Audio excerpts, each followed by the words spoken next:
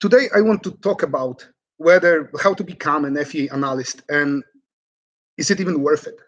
And that's an interesting topic. I wanted to start with something that I feel strongly about, because this way it's easier, and obviously I'm nervous, so the start will be awkward, let's say. But I want to begin with the second part of the question. So is it even worth it to be an FEA analyst? Is it fun? And, do you like the lifestyle, all that stuff? So I would start with the fact that working with FEA is a job like any other. So there are good and bad positions. And whatever field you work, it's obvious that at least one company in the world gives you like super cool experience and work. And then on the other hand, like even in the best field, there will be a company that will make your life miserable, right? So obviously there is a scale, and there is not an obvious answer. However, I can tell you from my experience what I think about the whole thing. So I would say that FEA is fun, and I do it for a living. So obviously I'm biased, but you kind of you came, right? So I guess that you're biased as well. So let's just set it that FEA is fun. However, I would also note that FEA is fun to some degree in some places. I mean, I would really strongly encourage you, if you work in FEA, to actually work in a place that allows you to do the whole project, or at least take some part in it. I know from my blog that several people wrote me already that all they do in their work is, for instance, meshing, and they aren't even told what they are meshing for. They just do mesh. In such case, that wouldn't be a very cool experience to have for like 2 decades in a row, let's say. So definitely, I would say that FEA is way better if you can actually participate in a project from start to finish. And many companies, including big companies, actually allow you to do so. And that's awesome. If you work in a company where you have to do only one part, at least be interested in what is going on, like what happens before your work, what happens after your work, because then it allows you to expand and have a bigger skill set. Because I think that in FEA, what is important is to be able to solve a problem from start to finish, because this will eventually lead to a situation when you will become very good at it. And that's what I would aim for. This is why FEA is so cool. I really consider FEA to be magic. Like, I wouldn't limit myself. If someone give me the ability to cast spells, like, I definitely wouldn't limit myself. I will test everything I could and see what the potential is, what I can achieve, how to achieve it. So definitely doing projects from start to finish really help you out. And if you do that, and if you do it long enough, you become an expert. And I feel that when you are like really good at some niche, then it's better to be like independent, have your own company. But of course, many people work in huge companies and they are experts within a company, responsible for something very specific. And if you manage to get an expert status, this is when FEA becomes incredible. Like, it's so much fun to do FEA. Because, look, first of all, you can really solve very difficult problems. And if you can solve very difficult problems, not only you get the satisfaction and occasional praise from customers, you also earn really good money doing so. So the more complex and the more difficult problems you can solve, the better. And also, work becomes challenging and it's fun, it's motivating. And I really like what I do. So waking up in the morning and going to the office, and when you know that you'll have to do something in FEA, it's actually cool most of the time.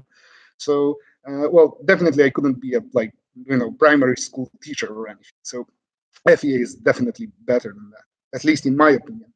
And also, when you become very good at it, the freedom you get is intense. And it doesn't even matter if you're like a company expert, even though this can be limiting to some degree if you are needed in place. But definitely it's the case when you have your own company.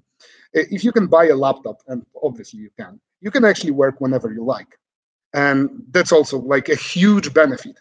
And actually, we have, like, my entire team, we have laptops and we compute on our, like, machines that we can carry with us. And I aim for us to work in restaurants, which apparently made us pretty resilient to the whole pandemic thing because we are already set up to work remotely. This is not exactly what I have in mind, and I don't feel that being resistant to pandemic in organizational way is such a huge benefit. It just so happened that right now we are in a place where this has a huge utility. But normally, what I love about FEA is that you can basically travel wherever you like and have your few own favorite coffee shops and drink coffee and work whenever you like. So that's super cool. But I think that the biggest benefit you get in working with FEA is the fact that it literally is unlimited. By this, I mean, you can always learn something new. There is a huge benefit in deepening your knowledge in any given field, but the deeper you go, the less practical things become. I mean, you can be such a huge expert in any one field that most of what you know will be more or less useless. Like, it's deepen your knowledge, it helps you with understanding stuff. But to some degree, you will never use it in a normal industrial designs because, like, industry go the other way and not everybody is like super expert in a given field, right? So the deeper you go, the less often you get to use your knowledge. Like, you can be a super expert in shell stability, for instance. And like, I know things I will never use, mostly because, like, I understand them and they never happen in actual design, right? But with FEA, the cool part is that it's also very wide. So you don't have to only go deep. Like, if I want to learn something new, instead of doing, I don't know, pressure vessels, I can say, okay, let's design a ship. And I can learn everything there is to learn in that industry. And you can literally skip from one place to another. So this also means that if one industry gets really hit hard by economy for whatever reason, you can actually switch gears and do something else. And I know that to some of you, this may seem weird because normally people don't switch careers. But to be fair, I already did that once. And I do more mechanical than civil designs right now in FEA. The truth is that if you become good enough with the tool, people in various industries will be interested in working with you, mostly because you know how to solve stuff. And sure, you may not know this regulation or that regulation in a given industry, but there are many people that do, but not many people know FEA on a good enough level to actually solve a complex problem. So you become very important to many places. And this also means that you have a relatively secure job and a stable situation, and economically speaking, because let's face it, if entire economy collapses, we are all done. And most likely it won't happen. Something will be standing and you will be useful in that industry. So that's a huge benefit as well. And there is always something new. Like, I already switched what I do once because I begin my career as a typical civil engineer doing like industrial steel structure designs. And after several years, it simply started to be tiring for me, constantly all the same things all the time. And FEA allows you to do really, really weird stuff. Like the weirdest stuff I was involved in. One time, an orthodontist asked me how to calculate teeth with FEA because they needed something for like braces. So it's all doable. And like, you can basically switch and do whatever. And that's cool. But of course, working with FEA is not only benefits. There are not so cool things as well. I would say that FEA work, especially on a higher level, gets pretty weird working hours. Like when I do computing and I have a relatively big model, it will calculate for, let's say, 8 hours, maybe 5. So when I start and launch the analysis, like let's say just before I go home, I will take my laptop with me. And then somewhere during the late evening, the analysis will be done. And it would be great to say, okay, I will just sleep on it and then wake up and run another FEA analysis later. But reality is that sometimes, or maybe even oftentimes, you need to deliver outcomes in a given time. So you simply sit during the night waiting for the analysis to compute. So you can save the outcomes, see what is going on, make a call, what to analyze next, press play, and then go to sleep. So it kind of like gives you a lot of space in between where, the computing is happening. And if you don't have any other model to build, you basically read books, blog, or do other stuff. But you need to be ready that from time to time, in really weird hours, you will have to work.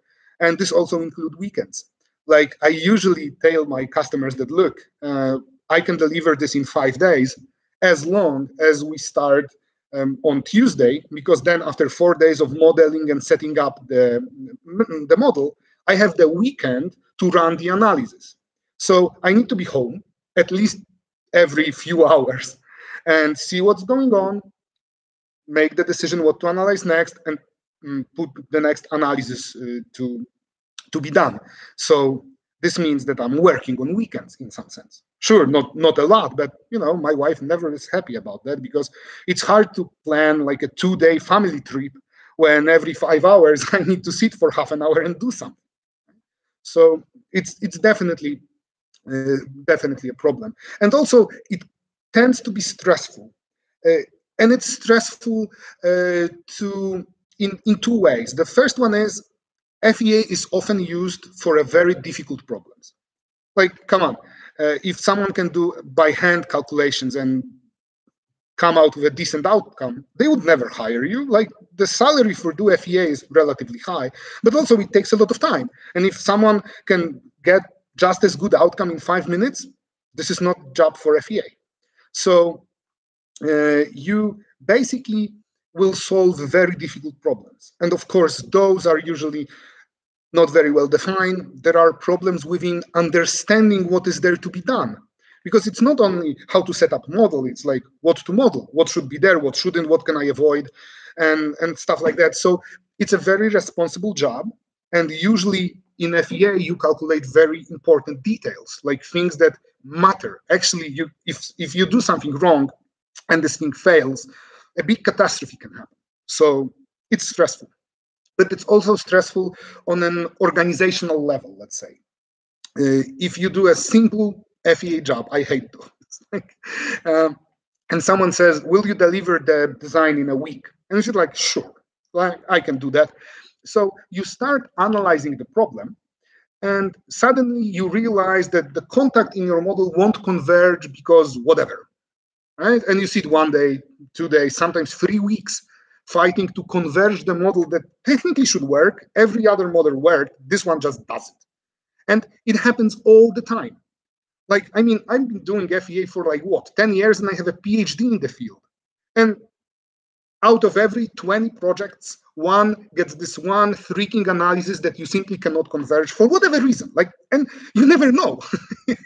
Of course, I do admit that while I do not know what I'm doing differently, the amount of non-converged analysis decreases in time. 5 years ago, every second analysis did not converge, and I didn't know why. I still don't know why they didn't work, but now only every 20th analysis don't converge. So subconsciously, I've learned some tricks, and I'm using them, not even thinking about them, because I did a lot of them simply. So this is a problem that in time, I hope, will completely disappear, or at least to some degree. So experience really helps. But I always have to tell my customers, look, the delivery time is a week. But if I happen to have issues with model convergence for whatever reason, I will let you know, because in that case, I will work day and night to fix it, sure. But I cannot promise you 100% that it will be done in like to this hour on this day, unless, of course, this is like something I did hundreds of times before, and usually that's not the case. Because if the model won't converge, then I will have to work on it. So it's also difficult in that regard. But all in all, I would say that being an expert and having this freedom to do whatever you like, whenever you like, is well worth the risks and the hustle. Sure, you can get used to doing very responsible things, and I don't think about them all that much. Like a few years back, I would lose sleep from time to time because the job was stressful. And I feel that I simply believe in my skills more and I understand more. So if you're constantly developing, this gets way easier. So all in all, FEA, I would say, is a great field. And my wife is an IT specialist. So, being in IT sector is great. But I had a chat with her yesterday, and she told me that FEA actually promises more in terms of being an expert and developing your company, for instance, or your expertise, mostly because in IT, you need to have a relatively big team to accomplish something. So if you're like a super good IT specialist and you want to have a company, you still need to hire a lot of people to deliver whatever you want to sell. In FEA, I hire only 2 people. We can calculate whatever we like. Like oftentimes we run several projects in parallel because like one person do one project, more or less. So it's an expert job that pays very well and doesn't require you to have like a huge company. And that's great. But to me personally, the best benefit is that you can always learn. And I strongly believe that with constant learning, you just become better and better. And your position in job market and in industry in general becomes better. So I would say that that would be a pretty neat place to be. And sure, like I know that I will learn till I get retired and most likely longer because I simply enjoy it. And there is a lot of other things that I will learn in future, but also the things that I already know makes me confident in my future. So I feel secure, even like, in the world around us when so much crazy things happen right now. I'm not very worried. And this feeling is a very nice benefit of working in the field. And I would associate it with, having a company, of course, that is successful, sure. But I think that FEA actually allows you to launch a business that will be fairly successful relatively easy. Like it's definitely better than, starting a restaurant or something like that. So that would be what I think about. Is it worth it to be in an FEA field? And if I would have to give one word, yep, definitely. So how do you become an FEA analyst? Well, I started like everybody else. And I think one big thing should be said up front. And that is, it's like with journalism. My friend is a journalist, and he told me, look, you can study journalism at university, but this wouldn't make you a good journalist. First of all, you need to be a journalist in a given field, and you need to be very good at that field. So he actually studied politics and political science, and then he became a journalist in the field because he understood the field. With FEA, it's something like that. You try to solve complex problems. And sure, FEA is a very complex tool that you're using, and it requires a lot of knowledge about FEA itself. But definitely, you need to also know what you are trying to do in general. So if you're like a huge FEA geek, you know how to operate every software, you understand all mathematics and whatever, but you're a poor engineer, so you don't understand how structure works and stuff like that, you would be a rather weak FEA specialist. Because like while you can do a lot, sure, it would be very difficult to actually produce any reasonable outcomes. So I would say that before diving deep into FEA, one should really develop engineering skills. And I think this is why many of you, I suppose, read my blog, because I try to incorporate the engineering skills into what I talk about FEA. Because it's one thing to, press calculate and get outcomes, and it's the other thing completely to understand what you are doing. And this understanding is something that is really important. So in becoming an FEA analyst, I would definitely strongly focus on engineering skills. That's like the big part. You need to understand not only how to support your model, but why do you want to support your model this way, and is it even correct? Something, right? So the second part would be FEA is definitely about knowledge, not about gear nor software. I remember when I bought my first decent car, a friend of mine approached me and said, like, look, Lukasz, I know you quite well, so I will tell you this straight. A good car doesn't make you a good driver, so be very careful when you drive this thing. And he was true on so many levels. Like, if you have access to like, the best grade FEA software, and you're like, average in what you do, you will get average outcomes. But if you find someone who is very good at engineering and he understands what he tries to do, he will do it regardless of what software he has access to.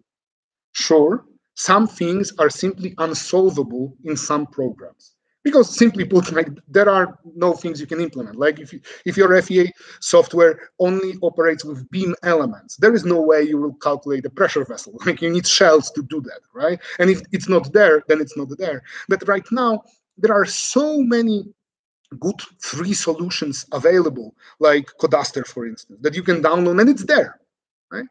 That I would say that the knowledge of how things work and what you want to do is much more important than what you have access to. And when I was starting in my first company, we actually used RFM. And right now, RFM doesn't support several things that I consider necessary in the work that I do. So definitely I can say, yep, RFM right now is too weak for me because I use Nastran at this point. But also, I know that if someone would steal my license for whatever reason, I would still be able to do designs with RFM. Okay, it will take more time. It may be frustrating from time to time, and maybe I will have to do like few estimates instead of having an accurate answer, but I would still be able to do everything that I'm doing right now.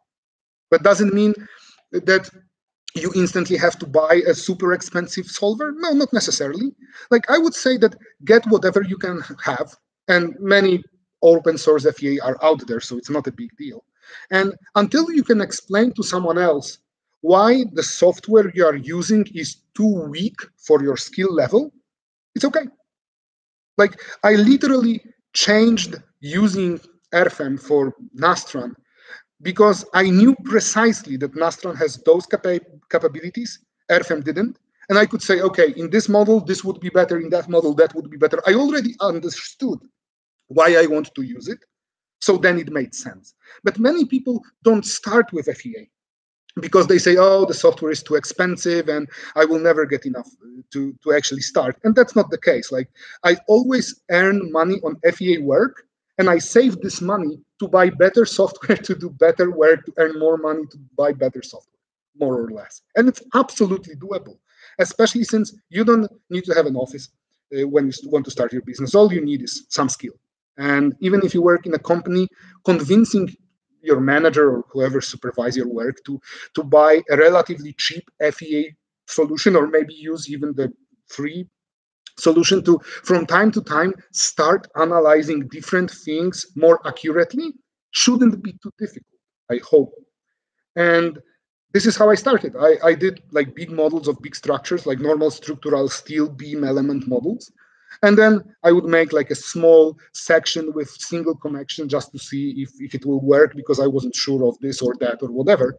And in time, the models become more sophisticated, you understand more, and it only comes with practice. So definitely, while it's awesome to have a super good computer and a very good license, it's not as needed as knowledge you need to have about what you want to do. So when you're starting, I would start thinking about what I understand and what I should understand more to be good at thinking about solving engineering problems in general, even not in relation to FEA. It's just a calculator in some sense, right? So the most important part in FEA is also software independent. And this is what people are really confused about when they talk with me about training. Like, they say, like, do you do training in ANSYS? I was like, no, I do training in FEA. That's a different type of work, right? So when you want to start, you really want to think about how to model something, how to use it in future, and what are you trying to solve? That's the big and important part of it.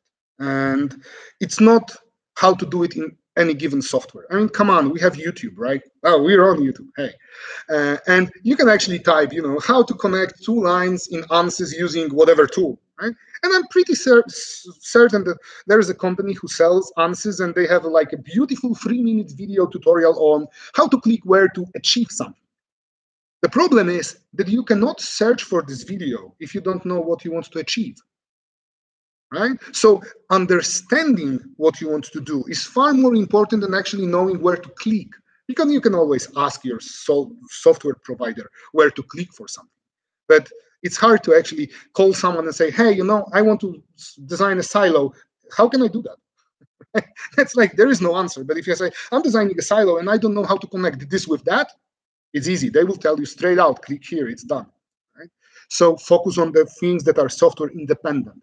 And while knowing software is cool, I mean, like when I started using FEMAP, I hated it to the bones. Like FEMAP was so not intuitive for me that I hated working with it. After several years, I actually learned to enjoy it. And it's fun. Like, I know the capabilities a bit. I know where to click to get something. So it's working and it's fun. However, does this mean that my FEMAP knowledge is the cornerstone? Definitely not.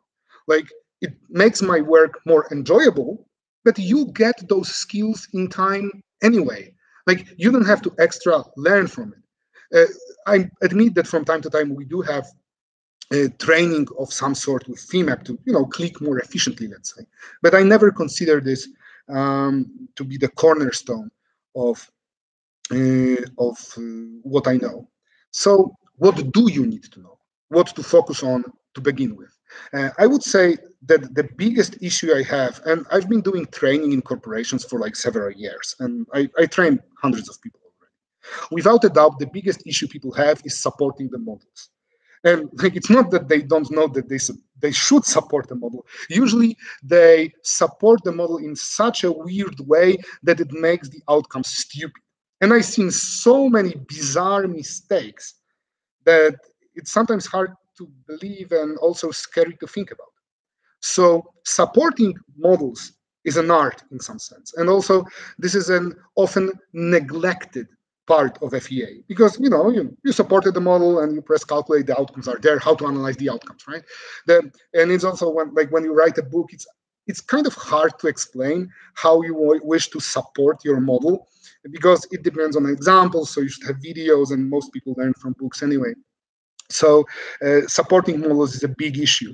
And I admit that I usually tested it on several wooden bricks from my kids, like the toys when you build with wooden blocks, and I would set few of them and look how it behaves, where it moves, where it doesn't, something like that, to understand how the model will behave. If you can understand it, then the rest is much easier. Also, you should know basic meshing, but I really mean basic, to the point that when I finished my Ph.D., and I have it, I still didn't know that I used quad 4 elements. I knew that element size played a role in outcomes, and I knew that I should have smaller rather than bigger, but like, that's that. So if someone proposed to you, oh, you should read about shape functions and everything else, like, sure, at some level, this is really useful stuff.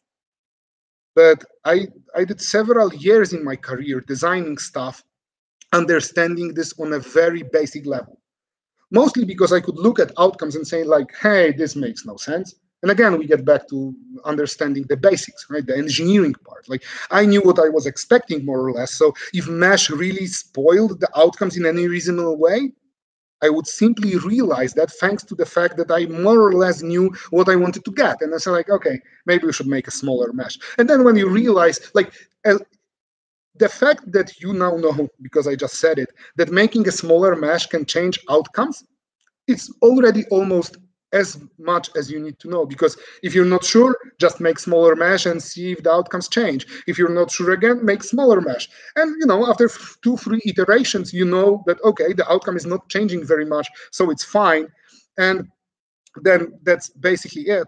And after a few projects, you look at it and say like, I will do the mesh as always. And you just get the feeling of what is needed. Of course, one could say, yeah, sure, but there are like stress singularities. There is a lot there, and I completely agree. But if you have the engineering knowledge, you also know that many of those problems can be, in many cases, safely ignored. Or you will do just nonlinear analysis, which is also a good solution to the problem. So I wouldn't go very deep into the mathematics of it, just the general sense of what I want to accomplish and how I want to do it. So that would be the second part. The third part would be loading. So how to load a structure, because however obvious this may sound, it's not as obvious as you would think. Because sometimes if you put a crate on something that will deflect, you don't get a nice, evenly distributed area load. It's more complex than that. And the more detailed FEA analysis you do, the more this will play a role in your outcomes. So again, if you understand what you want to achieve, you're more or less set, and loading isn't really that big.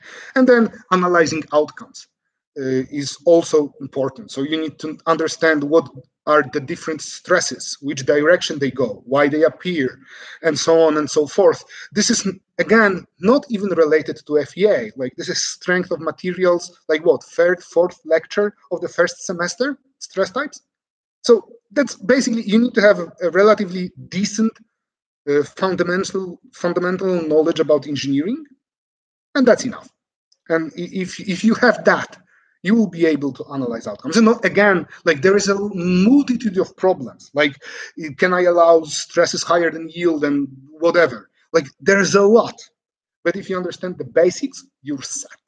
So what I did and what I would encourage you to do if you want to start in FEA, I simply did the design I did anyway, because I know how. Like, to me, that was steel structures. And every time I did a hand calculations of a connection in a steel structure, and there are codes for it. This is very well described in a book. Designing a bolted or welded connection in FEA, with hand calculations is simple. Like, those are really the very first projects you get when you start studying steel structures, right? So I was certain that the design I did is correct. I simply knew that from university. So I would design something by hand and then model it in FEA and simply see what I get. And you see at that, you look at your calculations and you think, okay, if such a difference reasonable, maybe the hand calculations are too crude. Like, maybe this is a more complex case, or maybe my FEA model sucks and I need to change something. And I feel that with that, you get a certain feel that what you do makes sense. And this feeling is a huge part of being successful in FEA. To be convinced that if you model something, it will make sense. Because if you don't believe in your skill in solving stuff, you will be afraid to use the skills. And if you won't use them, you won't develop them. So starting with something you know the outcome of. Heck, in the very worst scenario, you can destroy household items, like, the things kids use to draw straight lines. They are made from plastic. You can break one, measure the load with how much water was in a cup or whatever, and then you can try to emulate something like that in FEA. This is actually far more difficult than calculating a bolted connection in steel structures. So if you know how to design something by hand, designing it by hand as you was taught at university, and then doing FEA is way easier than damaging household items, mostly because very quickly you get into nonlinear realm of things, because they break in a nonlinear way most of the time. And that would be actually pretty difficult. So I would consider this like a second step. And to sum it up, learning FEA took me, the core of it at least, like 5 years. More or less. Now I am working with FEA like for 10 at least, and this includes the time that I did my PhD. So, and I'm still learning. Like, I still get surprised. I learned a lot in like last year. And it's funny because you don't even notice that. You think like, I'm stopped learning. We're doing all the same things all the time. And then you open like an old project from 3 years ago and you're like, whoa. So a good advice, never open your old projects. It's unhealthy. So learning FEA is a process, but I consider this to be an advantage, because the more difficult thing it is to learn, the less people will do it. So there is little competition. And you can believe me or not, but really, when you're good enough in FEA, there aren't all that many people who are, or publicly, let's say. So when a customer searches for someone who's like very good in a field, you would be surprised how few options they have. And of course, you won't be an expert in any field. Like you will be expert in one. If you're happy, maybe two. And then, of course, after a decade in any other, you'll develop skills. But still, there aren't a lot of people who develop this level of expertise because it requires effort. And I consider this to be a positive because every time you learn and every time you develop, it actually makes sense. It helps you to stay relevant and get a good job. So those would be the pointers I would give you to start an FEA career. Definitely start with sample easy. If you can design something by hand, get a hold of whatever FEA system you can have hold of, and try to design the same thing with FEA, compare outcomes, think about them, see what happens if you change the supports, change the loads, change how the model is meshed. And if you just fool around randomly doing that, you would be surprised how much you will learn in a year or two. And this is how I started. Like literally, this is what I did. And it served me well. So I would definitely encourage you to do something like that. Of course, it never occurred to me when I started Ph.D. to actually search for help. I just went to my older colleagues at university to ask around how to do shell buckling in FEA. And well, I was the only guy doing shell buckling in FEA, so nobody did that before in my faculty. So they just told me like, it should be easy, just do it.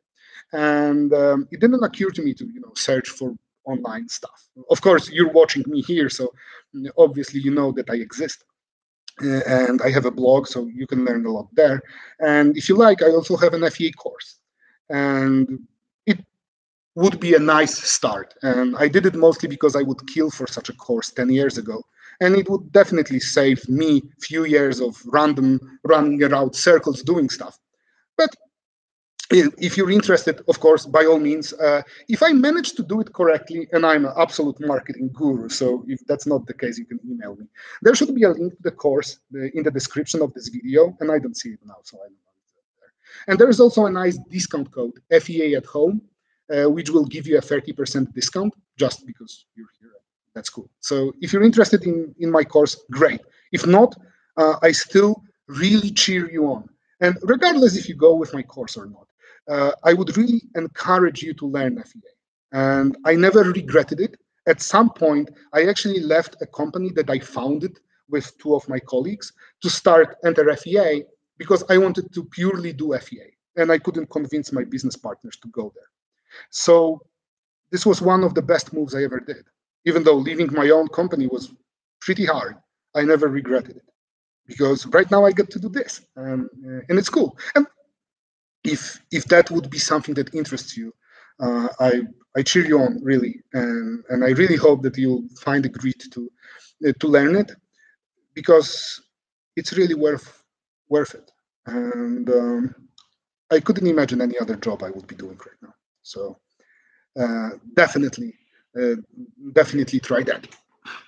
So that's more or less what I wanted to tell you guys. I hope that you enjoyed it. And while I was speaking, I saw that like the chat was rolling, but I really don't have a split attention, so I couldn't talk and read at the same time. So I'm not sure how to approach the questions, because to be honest, I was expecting like 10 people and 2 questions. So I will try to scroll through the chat and simply starting from the bottom, starting from the top going down, because starting from the bottom would be difficult, right? Because you will add new questions later on. So I will try to scroll and quickly read and give answers to everything. If you have answers to me, if you could start them with 3 question marks, that would really make it easier, because scrolling I will see, 3 questions marks. This is a question, so it will be easier to find it. And I will try to, as quickly as I can, ask all of your questions. And we'll see where this goes. Also, several of my subscribers told me that they couldn't come, and I have like 3 pages of questions they sent me. So we'll see, because I would rather keep it like, under an hour. So let's go. Oscar asks, what do you think about meshless methods? Looks like in future there will be a single profile who will be able to design and calculate. How does this affect FEA analysis? More competition. Okay, I'm not very scared about meshless methods, mostly because I have a friend who works in Korea, and some time ago he reached out to me and said, "Hey, my company developed a new meshless solver. Would you be willing to test it and write something and see if it makes sense?" And meshless methods are great if you have like a huge, solid, bulky thing and you want to get a basic stress out of it. But if you calculate like thin plate structures and there's stability involved, it's undoable. Sure, like in 50 years, maybe there will be like artificial intelligence solving every problem of humankind, right? Sure, that's a possibility, I guess. I'm not a futurist, really. It doesn't I don't worry about things like that. However, knowing how many decisions I have to make based on my own experience every day, I'm rather relaxed. Like if we develop an AI that will be able to answer those questions, like most jobs will be useless. So it will be a completely different world. For now, I'm not very worried about it. Okay, Diego asks, I have a question. Do you see a PhD as important step to work or become mastering in FEA? Yeah, well, okay. My FEA didn't teach me how to do FEA, my PhD. Like I had to do PhD. Sorry, oh my God, I'm tired, sorry. I had to do FEA in my PhD. My tutor came to me and said, like, Łukasz, this is a PhD thesis, so you have to do FEA. So, do it. The first thought I had was like, holy crap, so many matrices. Like, I know, I'm very poor at mathematics, like differential equations and stuff. Like, I'm not the guy. So I was like really thinking about it from a theoretical perspective. What PhD did for me is it forced me to stay day in and day out doing FEA. So I actually had to figure it out. Many months later, I realized that shell stability is actually like pretty damn difficult. And for that time, I felt like an idiot because I couldn't solve any single problem, not really knowing that this is actually pretty difficult. So FEA forced me to learn. Yes, that's definitely the case. And the second part was I did experimental studies. And back then, it wouldn't occur to me to search in scientific literature to other people who did studies. The good thing is, if you do a laboratory test and you know how something fails, you can try to model this in FEA. And if you manage to do a model that nicely corresponds in failure between the test you saw and the model you did, you get super confident in your outcomes. And I did that several times in my career, also commercially, that I had to model a failure mechanism of some sort. And then they did tests and it matched nicely. So as I said before, having this confidence that you can solve stuff is super cool. And PhD doesn't help you with that at all. But sometimes, and not every PhD does, of course, sometimes you will do laboratory tests. And having the outcomes there, being there, seeing that, allows you to later do experiments. And frankly, I try to calculate my models from PhD after I finished my PhD. So I didn't have to do that. It was unnecessary, but it really helped. So yeah, having access to laboratory experiments help, but you don't have to do PhD. All you need is to find like few scientific articles in the field that interests you and describe the test the authors did. That's just good enough. And you don't get several professors yell at you for a few years. So that's a benefit. But I'm very happy I did PhD. Also, if you plan to have your own business, especially in like expert field of FEA, having a PhD helps. Like, you look more serious and stuff. So from marketing standpoint, this also makes sense. All right.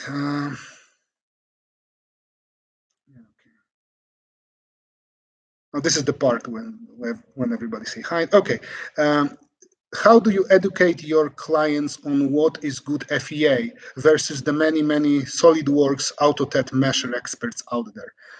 I'm lucky enough that my customers mostly know that. Like, they already did have several experts in TEDmesh that told them this or that. And then when you fix the first problem, they already know that you know this stuff. And okay, running a blog helps. To be absolutely honest, I don't know if my customers read my blog. Like if I send a proposal, do they go to my website and check that I know what I'm talking about? Like it's unmeasurable. I just don't know. I admit that I have several posts that I linked to some of my customers before, just um, to tell them, look, it's a long discussion. Just read this and it will be fine. But I rarely do that. So. I usually just say, look, I can solve it. Like there are experiments I did in lab and then do FEA models and I have a one-on-one correlation. I know what I'm doing. I can do that. And I don't like going into discussion as, oh, who did you this FEA project before? Oh, that's so bad. Because nobody likes people like that, right? It's like a typical house renovation. Like whoever straightened the plaster on the walls, when the painter comes, will say, whoa, who did this? It's awful, right? Nobody likes hearing that. So saying them, look, you were so stupid 2 years ago to hire someone who did this crappy FEA, that's not my style. Even though I admit that in one company, I asked them for like a typical report, just so I know what their standard is. And I kind of like send them a list of 20 things that were wrong in that report. So I like, I was learning. They were telling me how stuff should be done in the industry because I switched, and I simply wasn't sure if I'm stupid or there are mistakes, and so happens that there were mistakes there. So it sometimes happen, but I try to avoid this. I don't like critique other people, so I just talk about my strengths and what I do. I don't compare with others. Okay, Rob asks, do you consider yourself an expert in your field of civil engineering before you became an FEA expert?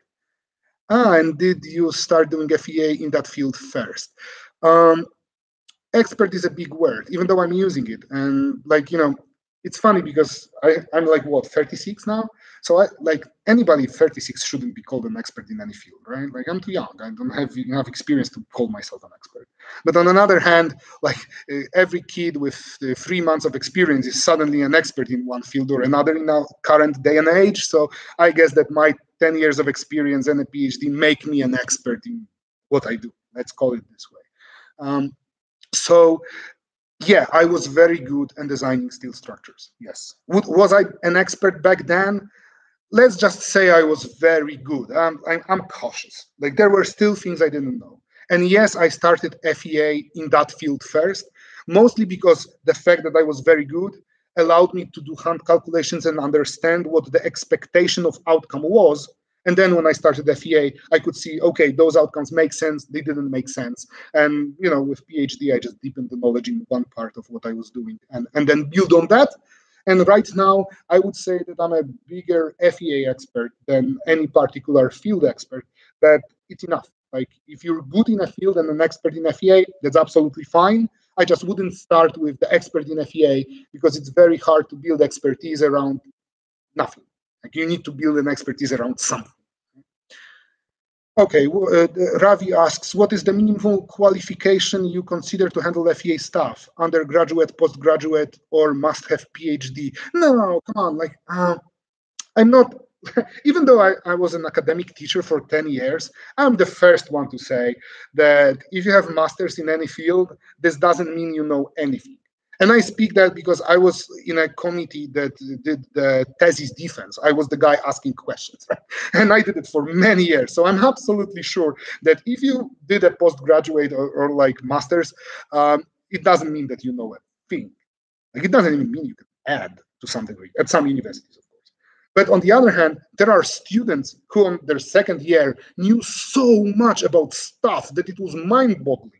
Like you could spot the guy or a girl on a corridor from like 20 meters off. Like, on a room with 200 people, I instantly know this person, that person, and this guy, they know what they're doing. And they didn't have any masters. They just were interested in this thing. They wanted to learn and they spent their spare time learning. And you could really tell that. So it's not a title thing. Like I know several guys who have PhD who wouldn't be very good at doing FEA. So no, I'm not a big guy with titles, even though the world, the industry tend to like working with people with good education because this rises status and stuff. So having a PhD when you have a company is definitely a good idea, but it's not the qualification. I think that it's about knowledge, not the certificate. The diploma of university doesn't make you a smart person. Okay, so Eric asks, when you start a model, how do you define some benchmark to determine that your results are reliable?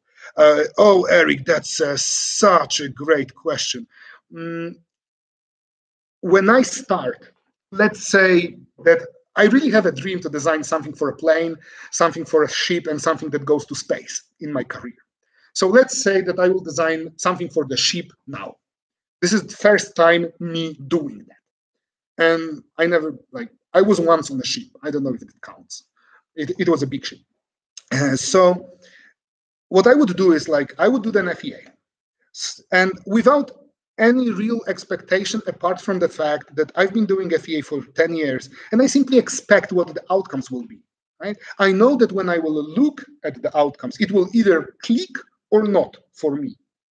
But since I'm doing ship design and I never did, my experience is, okay, it's still helping me because I understand stresses, I understand how FEA work and stuff like that. So it's hard. I don't really know how I did it at the beginning because it was a decade ago. But I would think that I would do the FEA, then try smaller mesh, twice smaller mesh to see if I get different outcomes. And then I would try to find someone who's very good at ship design, not necessarily FEA, and show them the graphs and say, look, does it make sense to you? And I would be willing to pay them if that's the case, or you would be surprised how many people would gladly talk. So that would be one. But also, I strongly think that when you start, this is the biggest problem when you start with FEA. So at the beginning of your career, try to model something you can calculate by hand. Then do the hand calculations first, think them through, and write, yep, I'm believing in those. Because you would be surprised how easy it is to convince yourself that the FEA outcomes you did are good. So if you have pre-written calculations that show that something is off, this really helps. So if you can calculate something by hand, even if it's a simple bending in a beam, and that there is a bending moment, section module, stuff like that, if you can model this and know the answer, then when you get an FEA, okay, a few percent difference, there's always some difference, right? And you should be happy with that. So this is how I would approach that. Okay. Verification and or validation, do you recommend to carry them out? Sure. What? I don't think anybody publicly would say otherwise, even though I would lie saying that we do super intense mesh convergence study on every model we do and stuff like that. If you're doing something for the 20th or 50th time, you just know what the outcomes will be. So you look at the model, yeah, what I expected, check. Right? Even though I admit that every design in my company, even though there are only 3 of us, goes for a second person, and that's usually me. So if one of my employees finish the design, they send the models and report to me. I read everything, I check everything, because it's very easy to make a stupid mistake, wrong input data or something like that.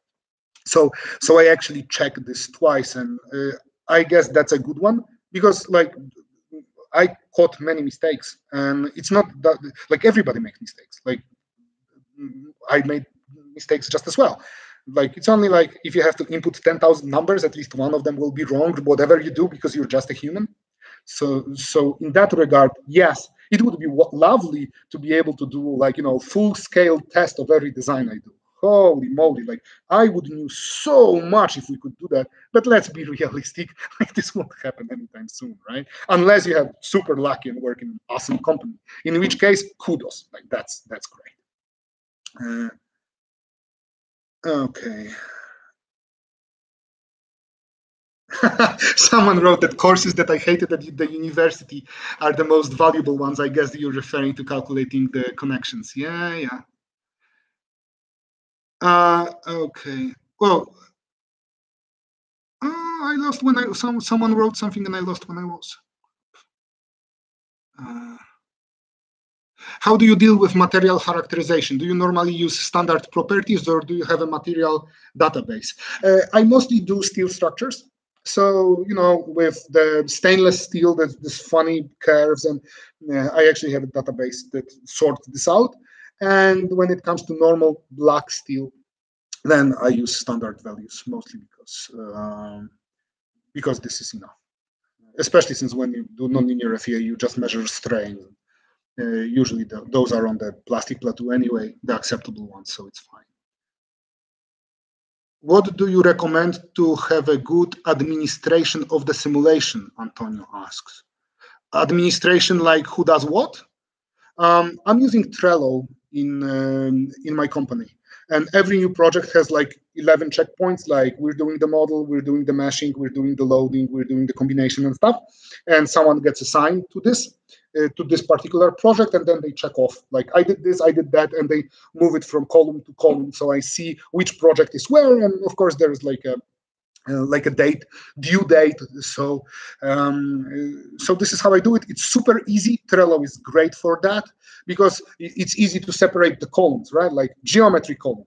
And you can move it to meshing column when the geometry is done, right? It's very easy to divide steps in a typical processes. So this is how I do it. And I would recommend Trello. It's free. I think it's free. So that would be cool. And it's easy to use as well, which is a good one. Someone asked if my course is intermediate level FEA. That's an impossible question, because I get a feeling that whenever I talk about basics, many people would consider this expert level anyway. And I had a lot of people buying my course and then sending me emails saying something like, "Oh, you call it basics," and I was thinking that I was wasting money and I learned so much. So it's only depend on what you would call basic or intermediate or advanced. But on average, I would be easily comfortable to calling this an intermediate FEA. Yeah, it's like from the very beginning, including the engineering concepts you need to understand and learn. And surprisingly, a lot of people learn there a lot to how to support mesh your models and stuff. So yeah, sure, it could be listed. I wouldn't call it an advanced course though, because I'm working on an advanced course right now. So, but intermediate, yeah, by all means. Edson wrote that my course is the best. Thank you, Edson. Okay, wow, there are actually few people encouraging to buy my course. Thank you. Okay, Rob asks, since machine learning methods and applications have been developed a lot, do you think FEA field can be highly automated, jeopardizing human jobs in that regard? I talked about it before. To some degree, yes, the very basics of it, by all means, like linear analysis of very simple elements. Sure, to some degree, like I wrote scripts that generated models and analyze simple outcomes before, so it's doable. However, the more advanced stuff, nah, I'm not worried about it. No.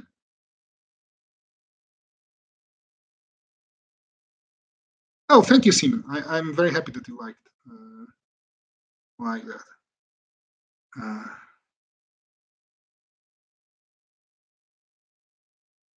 How important is CAD to learn FEA? Not really. I mean, I'm maybe happy to be working with plate structures, so it's 2D.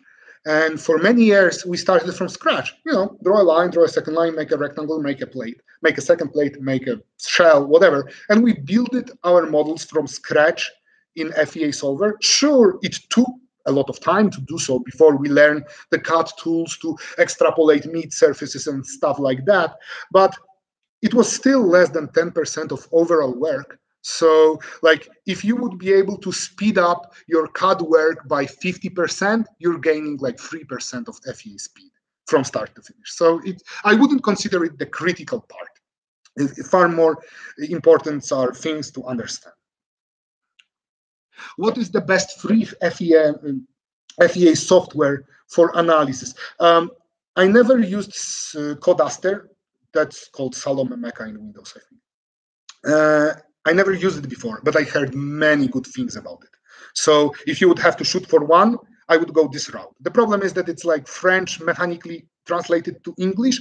But if I would have to pick one, I would definitely go there.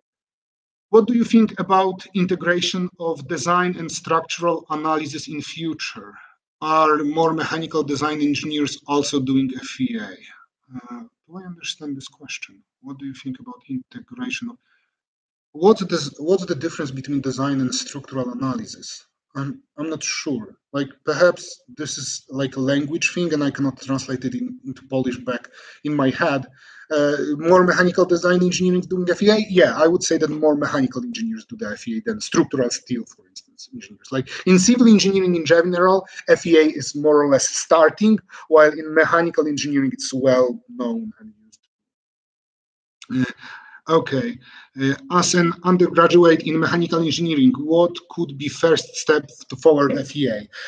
First of all, if you're undergraduate engineering and you know how to design something, like very simple rod and whatever, find a free tool online that calculates FEA and try to do a hand calculation of this very simple piece and an FEA calculation and compare outcomes. If you're an undergraduate, this means you are still at university, right? If you get discrepancies, you can go to your tutors and ask, hey, I did this hand calculation, this FEA, there are differences, like what gives, right? So being a student while starting to learn FEA is actually a pretty good position because you have access to people who actually know how to design stuff, hopefully. Okay, I will be joining the graduate analyst in tire industry. So I would be getting enough exposure to get expertise in FEA. I don't know. I don't know how tire industry works, but it also will strongly depend on the job you will get, I guess. However, wherever you work, if you're passionate enough to learn FEA, and you don't mind doing this on evenings, and I admit I did that for many years, you can go home from work and whatever you do there, as long as it's designed, you can try to do the same thing in FEA. And if you manage to land consistent outcomes, even if they don't pay you to get them, at some point you can go to your boss and say, like, look, this is what I can do, this is what I can do, that is what I can do, and you're unstoppable at that. Okay. How important is calculus to learn FEA? Should we be an expert in calculus? Aryan, no. I couldn't solve a differential equation if my life depended on it. Okay, if you give me like internet connection and 8 hours, I will most likely solve a simple one. But that's that. Like out of my head with pen and pencil, I just give up. I don't even try. So it's absolutely not important. There are way more important things. I mean, like, sure, it would be great to know how the solver operates and understand all the inner mathematical mechanics of it. But let's be real, like it will take you several years to learn that. I would rather learn how stuff works and how to do design. What other skills would you recommend to complement FEA? Programming, design, machine learning. Machine learning, I know nothing in the field, so I won't comment. Design, definitely. If you know how to design something, this will greatly benefit your FEA in general. So absolutely, yes, design is a super skill to have. Programming, well, I love programming. I actually program in several different languages, and from time to time I do scripts and I like it.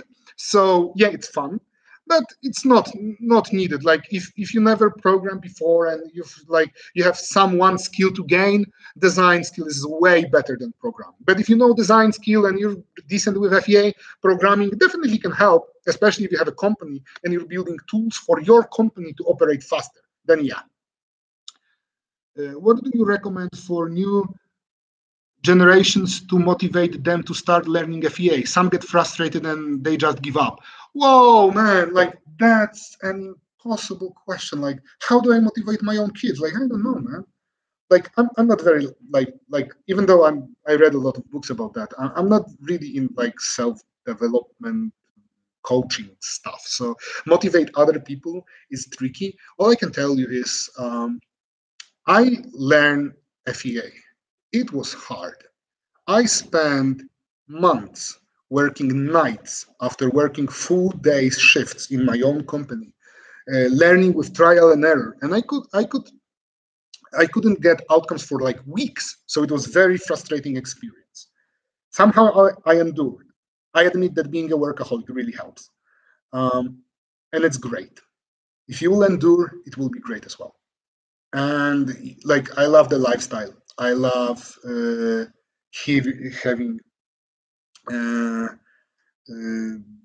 the job that I do. like the freedom, whether it's just wonderful to work in FEA.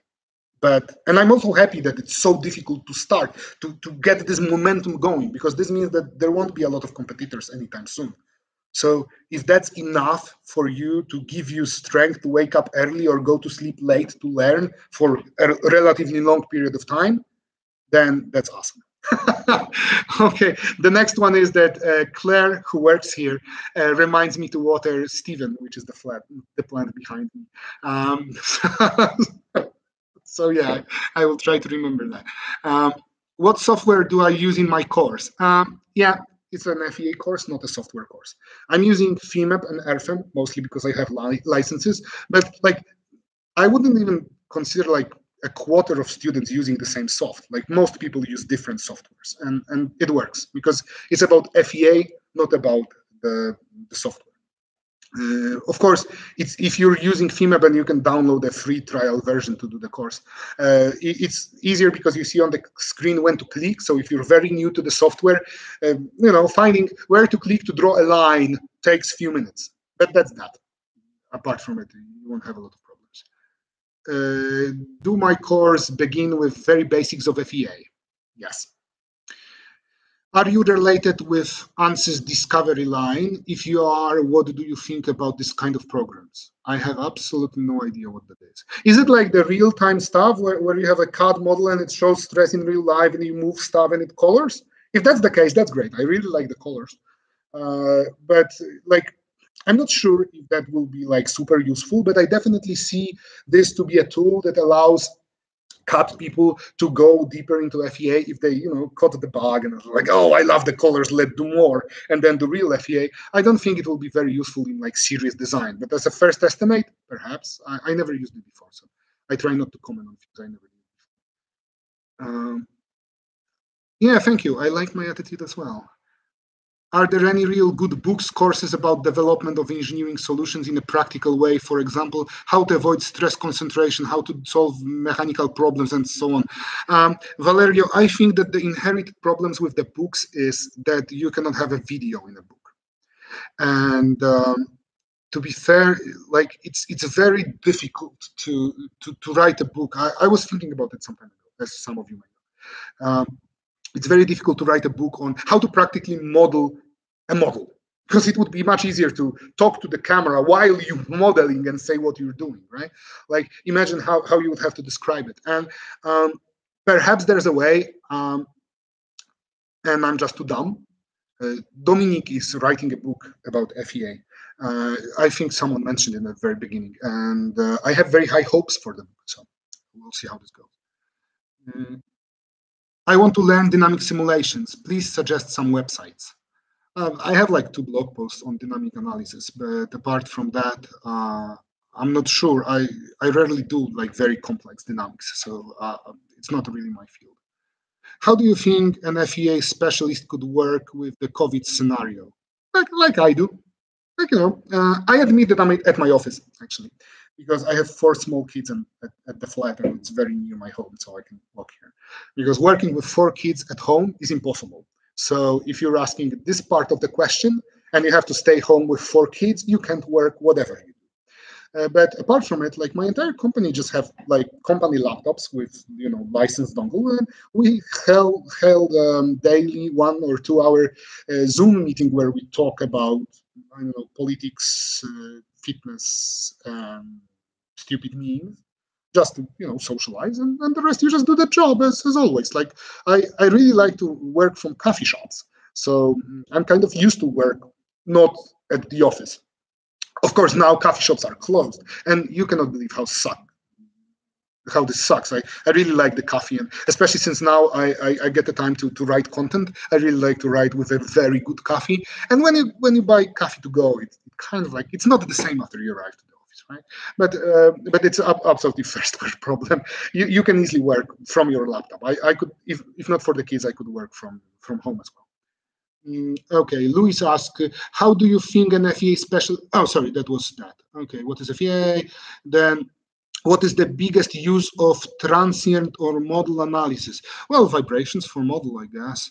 And then, of course, like enforced vibrations and stuff. Like this is not exactly what I do in my work, but I would consider bridges and other like civil stuff, and of course machines and how the vibrations transmit from one part of an assembly line to another, and stuff like that. There are lots of uses. FEA is finite element analysis. Yep. Sir, when do you start FEA class? I'm interested in online class. There should be a link below. It's an on-demand, so when you enroll, you can start whenever you like. I don't start it. You can just enroll to the course and start whenever you like. Okay, Pedro, can you trust your mesh the first time you do that when you have enough experience, or do you need to refine it every model? No, every time I do something new, I would do a mesh refinement. But when I do that, I kind of like build in my head what the mesh should look like. And then if I'm uncertain in like any other application, I will do the refinement again. But usually I kind of have in my head how this is supposed to look like already. When I was starting, I did mesh refinement way more often than now, obviously. Now with the experience, I'm trusting with my meshes more, even though, okay, from time to time, occasionally I would check that, but I'm fine. I definitely don't refine it with every model. That would be too much work. It would last too long. When do you start your FEA class? Like, it's on demand, as I told you. How to perform revetting, simulation, and validation in ANSYS. I never used ANSYS in my life, so I don't know. And I'm not sure what revetting is, so I don't know. Sadly, but I won't help you here. Do I show when I have a singularity in my model, or do I hide it? I never lie in my reports. If I get an outcome, I always truthfully say this is the outcome. So I would never hide it. But then I almost always do nonlinear FEA, so singularities aren't a big issue. Those could be easily explained, of course. And I understand the question. There will be people not understanding what's going on. They see the stress scale and they start to freak out and stuff like that. Sure, this is why I love nonlinear FEA.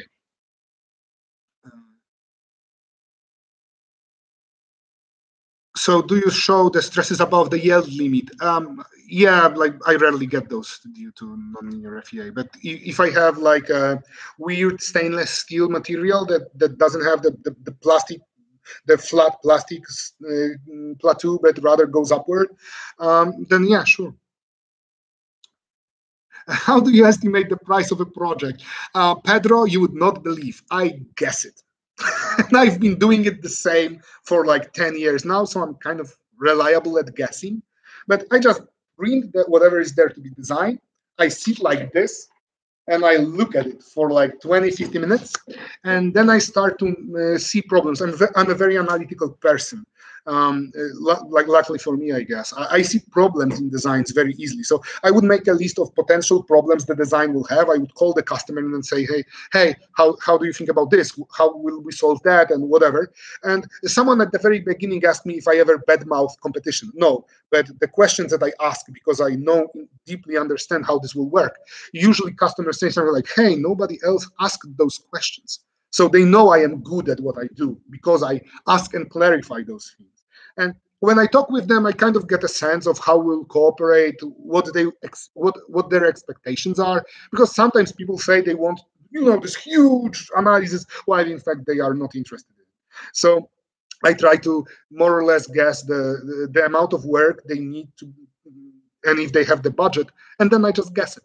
And in time, you become very efficient. I never do something like, oh, this will be 76 billable hours plus 3 meetings plus 1 trip. So that's like this times that. No, this is not how I do it.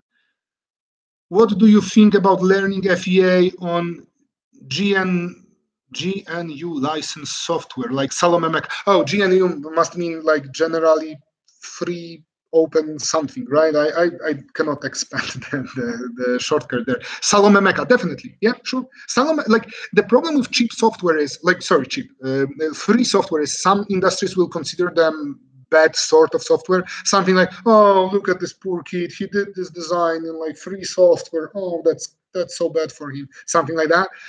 So I would say that Salome Mecha is the only one that you wouldn't be ashamed of using.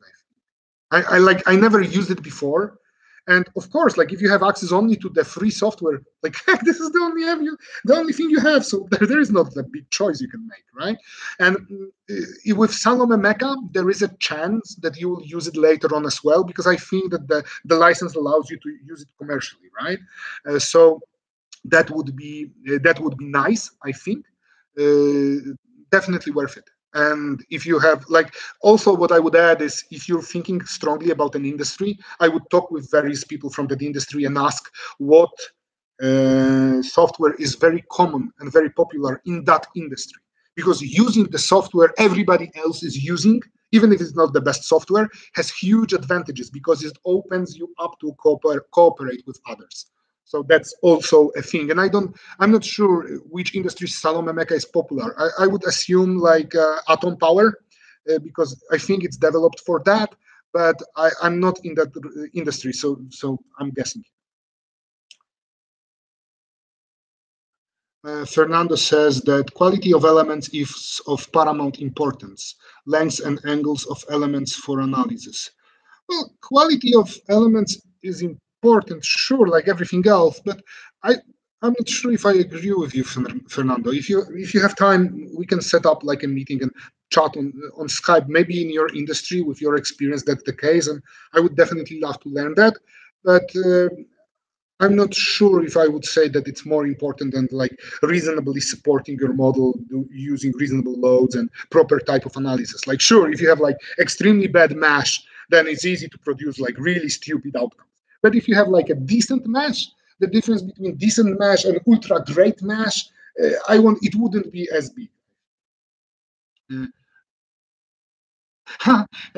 When are you going to start the nonlinear analysis course? Man, I did like 2 lessons so far, so like few months.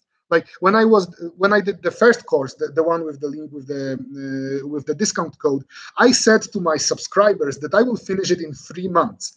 It took me 2 years. So I'm very delicate when it comes to guessing how much it will take. I have a good speed though. I write content like every day for 2 hours. So, it's piling up, and I have the system set up and everything technically is working already. So that's cool.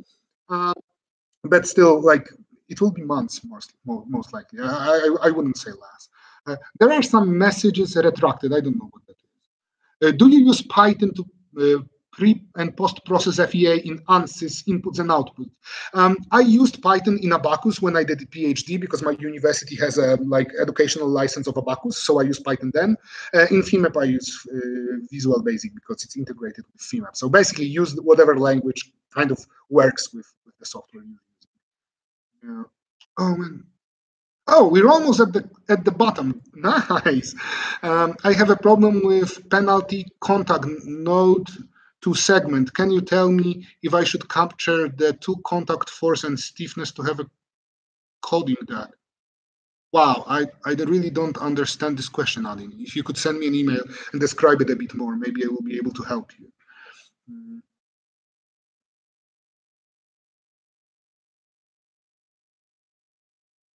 Okay.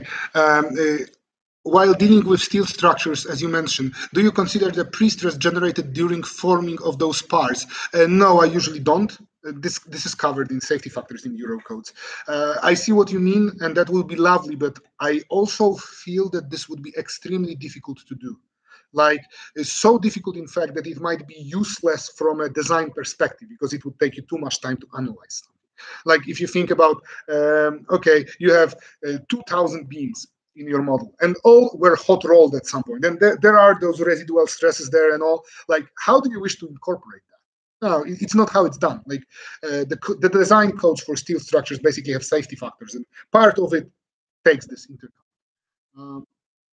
Do you evaluate fatigue in your projects? In some, this depends. Like, I always ask customers, do you want to have the fatigue down or not? Some want, some do, and then I do. What do you think about seismic analysis using FEA for a beginner at undergraduate level? It's very difficult to me to speak for like what is the undergraduate level, because I was teaching international students at my university when I was a lecturer there. And I know there are huge differences in what students know after undergraduate program on the various and not only in universities, but in countries, right? So I don't know what you know.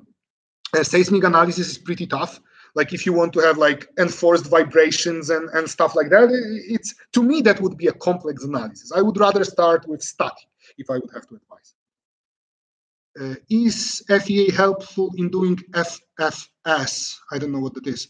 For in service assessed, like corded vessel, creep, damage, cracks. Yes, definitely people use it. I don't use creep models, cracks, and damaged stuff, mostly because I assume that this is connected with FFS. This is not what I do, but I know people who do that. So yeah. What are the steps to get statically correct design with accordance to Euronorm? Well, first of all, you need to make a model. You need to support it in a reasonable way. And the code doesn't say how you should support your model. You're a designer, so you should know how. Then you should load it. And the code, like there are very many codes on how to load the model. By this, I mean what the loads are. Like the wind load is this big, the snow load is that big, and so on. And then you need to, of course, properly introduce that to your model. And there are a lot of procedures in Eurocode how to design stuff. There are even software like Airfm that I'm using that has Eurocode procedures integrated, which means that you click on a beam and say, calculate it according to Eurocode, and it's like, and measure all the equations. Because if I would have to calculate a beam structure according to Eurocode with FEMAP, I will cry blood, literally. Like with any more than 10 beams, like there would be so much work that I would have to actually write a plugin to FEMAP that does that automatically, because otherwise it would be too depressing. So when you talk about beam structures, it's definitely better to have a software that actually does beam design according to Eurocode automatically. This would speed you up tremendously. When you're talking about plate structures or shell structures, you wish to see 1993-1-5. That's a number of the code, and then 1993-1-6. This is for plates and shells, respectively. Those norms describe how you should do that. And they are also working on an FEA Eurocode, like a separate norm for standardizing FEA design, but it's very short and not very detailed. So I'm not sure how much that would help. How good is Autodesk Inventor FEA? I don't know. I never use it. I trained a company once that used it, and I think that it had non-linear capacity if you buy it, and it uses NEI Nastran, which is now called Autodesk Nastran, I think. So it would be decent. It's more or less about your skills in using it. Okay. Yeah, when I start the FEA class, it's on demand. So yeah. Yeah, Dominic wrote that learning FEA has nothing to do with learning software. It's about learning modeling techniques and stuff. Yeah, and definitely not only modeling techniques, but also how to support your model, how to load it, how it works. That's cool. Do you have to have a PE license to set your own FEA company? What's a PE? Like, I have a company. I had a company even before I was a chartered engineer in Poland. In Poland, it works like that. If you want to be a civil engineer that publicly designs stuff, you need to have an exam. And you can have it after a few years in the field. So the first thing I was to found a company, and then we cooperate with people who had the license. So they verified and signed the projects we did, and then I made the exam to have my own stamp, so I can do it myself. But no, in Poland it's not very regulated. I can have my own FEA company, like a baker could have a company. Oh, someone said that riveting is nitowanie. Okay, now I know what that is. Yeah, you could do riveting analysis in FEA, sure. What are my laptop specs?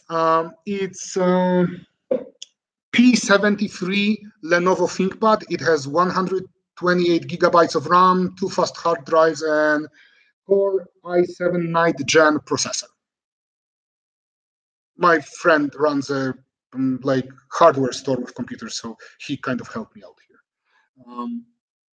Okay. How do I check welding in big models? Pedro, if I consider them to be important, I do it by hand mostly. I rarely do welding in FEA for various reasons. I prefer to do it by hand calculations. Yeah, like Tony also asks about welding. Look, with welding, it's like this. If you want to build like a super neat 3D solid brick model of a weld because you are very concerned about fatigue, this will be a lot of work. It's doable. There is like International Institute of Welding recommendations on how to do that. Also, if you want to do a fatigue analysis in plates connected with welds, the same recommendations of International Institute of Welding would help you and will teach you how to extrapolate stresses and how to calculate it, basically. So this is how I would approach it. If you want a normal stress analysis of a weld, I would rather either read the stresses from FEA and do hand calculations on those stresses, or if it's a beam model, I would check what the bending moment is, what the normal force is. I would calculate the stresses in the weld. It's relatively simple, and then I would verify it according to the code. It's very difficult to assess the capacity of the weld with FEA in FEA because welding is a rather complex stuff, and when you have a lot of the welds in big models, the modeling is not worth it. So doing by hand calculations on the critical parts is okay. It's important, but also since I come from a steel engineering field, I kind of know by a rule of thumb which welds should go where. So I don't verify it. I don't verify every weld that I do. What do I think the future of FEA industry is? Are there some possible application where simulation is still not used? Wow, Slavek, that's a pretty difficult question. I'm not very good at business, you know. Like I'm good at what I do, and I run a company, and I'm likable. But on the same time, I don't like do market research and read about how businesses are developing and stuff. So I don't feel qualified enough to give you answers. Like, yes, definitely there are applications where simulation could be used and still is not used. Absolutely 100%. Can I name some? No. But I'm certain they are. Like even in civil engineering, when I started 10 years ago, not many people will do FEA at all. Like people to this day use BIM programs with Eurocodes implemented. They still don't know they are using FEA, right?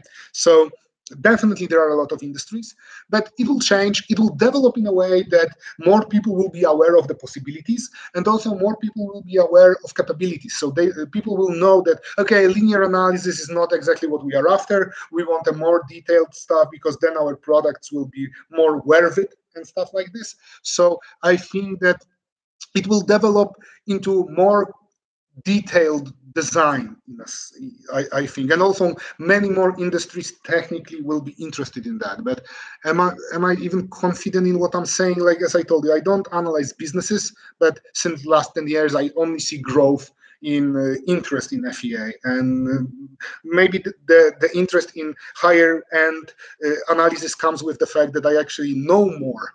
So that's also helping, that I can apply for jobs that are more complex, and I couldn't back then. So maybe the interest was always there, but I think it will develop even more. Yeah, what should be the laptop specs for meshing and FEA analysis for beginners? Well, there are no limits. You will only wait longer for the analysis to compute. Right? I did like super high speed impact shell analysis on a laptop with 4 gigabytes of RAM. Like my cell phone has more now. So it's not like I wouldn't be worried about gear. Like sure, it will be frustrating because like when I press calculate, I had to wait 20 hours for it to compute, and then it ends with an error, right? And you're very sad. But so if you do it like commercially, having a good, great computing machine helps because it speeds up the time you can deliver solutions to your customers. But I wouldn't over invest if you're beginning and doing this for fun. What is the future of FEA and what I think about meshless methods? I already talked about it. I don't think that meshless methods will very much impact how complex analyses are done. But if you're doing like very basic linear analysis, then they might be of use of some sort. Ranko asked why RFM was not enough for me. In at least few years, they have developed additional modules for nonlinear analysis. Yeah, I know, Ranko, they did. They don't have arc length method. Their algorithm for contact isn't great. So if you have contact and something will collapse in your model, RFM isn't the type of software. This is mostly what I do nowadays. So you can do a lot with RFM by all means, and it's a great software. I still use it from time to time, and I love it to the bone. It was like the first serious FEA engine that I had, and I have a sentiment, and also I use it till today. But when it comes to complex plate analysis models, I think that Nastran is more stable, more efficient, and with arc length and better contact, you can analyze more. Okay, Jamie, how accurate do you think commercial FEA software are to design and model composite structures? Jamie, it's very hard for me to say. I would love to get into composite structures at some point in my career. It's just not yet. So I haven't done a lot. I did only like one course on them. And I never did any studies. I didn't saw any experimental tests. I didn't know comparison. I just don't know. I would assume that with everything else, if you know what you're doing, you'll be fine. But yeah, at least this is my experience so far. Do you consider internal stresses in steel structures, initial stresses in steel structures? Well, this depends. If I want to invoke them by pre-stressing or something, yeah, by all means. But when it comes to rolling, no, that would be too much work, and safety factors take that.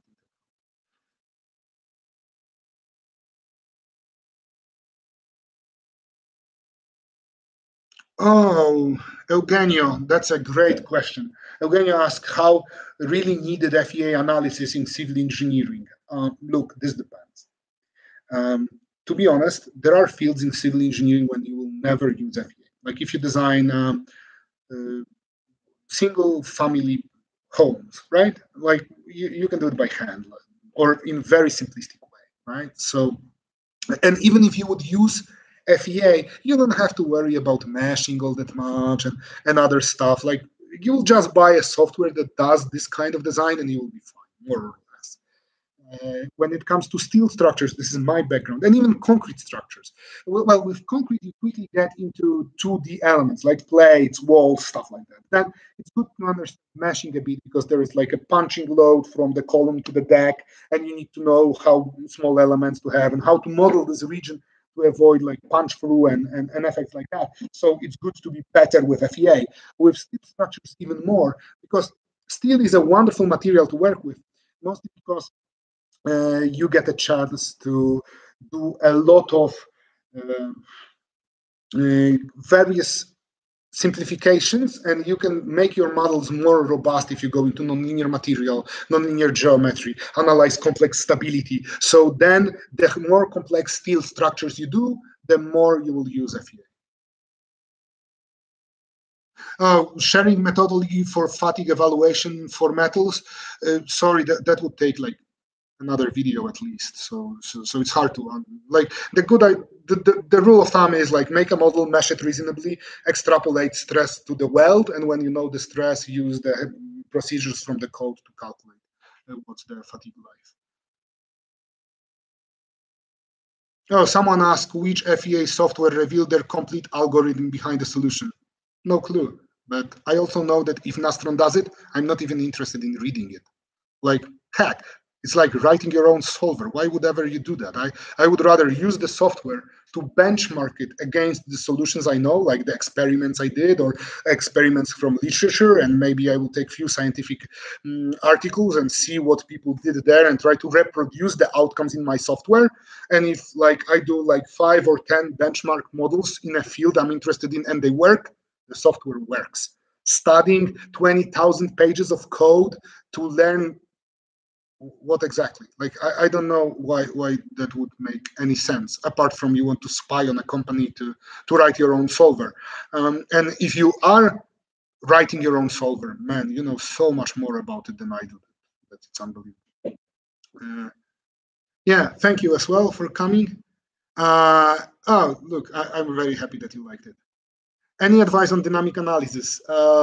I know that dumping is a mess. I always wanted to learn more about dumping, and I never got time because I rarely do dynamic analysis. So I would be very careful there. Yeah, when it comes to energy absorption, that's not exactly what I deal with. So sadly, I won't help you here. Will I put the recording of this video? I think it will be automatically added to my YouTube channel. I hope, because I'm not recording it otherwise. We'll see.